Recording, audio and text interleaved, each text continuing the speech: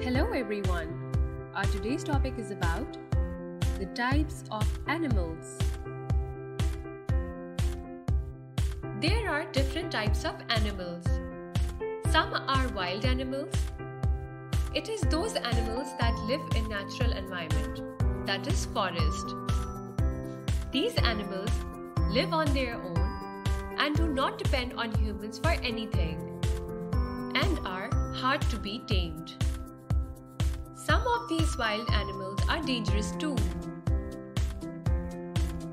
We can see some wild animals in the zoo in our cities.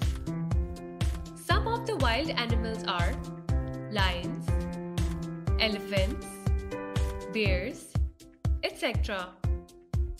Some animals are domestic.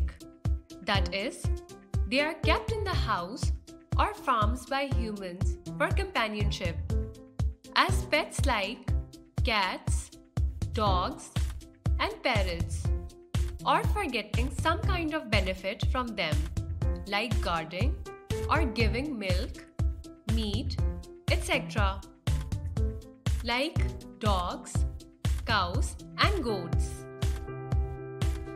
These domestic animals can easily be tamed and depend on humans for their food, shelter, and general care. Domestic animals are very helpful to humans on the farm too. Some animals like horses, donkeys, and camels are used for transportation. Some animals such as cows, buffaloes, and goats are used to get milk and meat.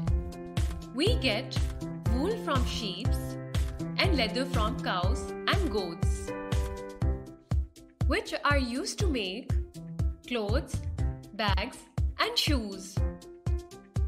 Cows and buffaloes are also used by farmers to plow the farmland.